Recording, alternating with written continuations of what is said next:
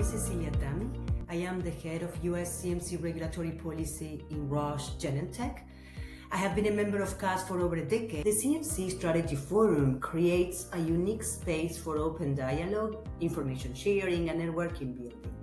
Because of the nature and of the format of the CMC Fora, which are smaller in size, focus on one or two topics, there is plenty of time for open dialogue, and participants have the space to openly share their challenges and their experiences.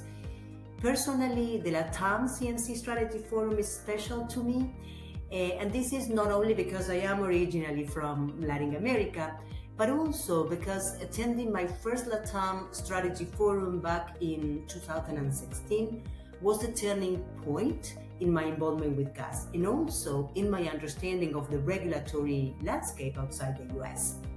After the forum and due to interactions with colleagues attending the forum, I started volunteering very actively with CASSS and serving in several committees, something that I enjoyed a lot and I look forward to continue doing. At that time, I was a regulator at the FDA, and my regulatory experience was focused on the US. The discussions at the forum and the interactions with regulators and industry experts in the region gave me the unique opportunity to understand the regulatory challenges they face and realize that some are unique to the region, but some are not.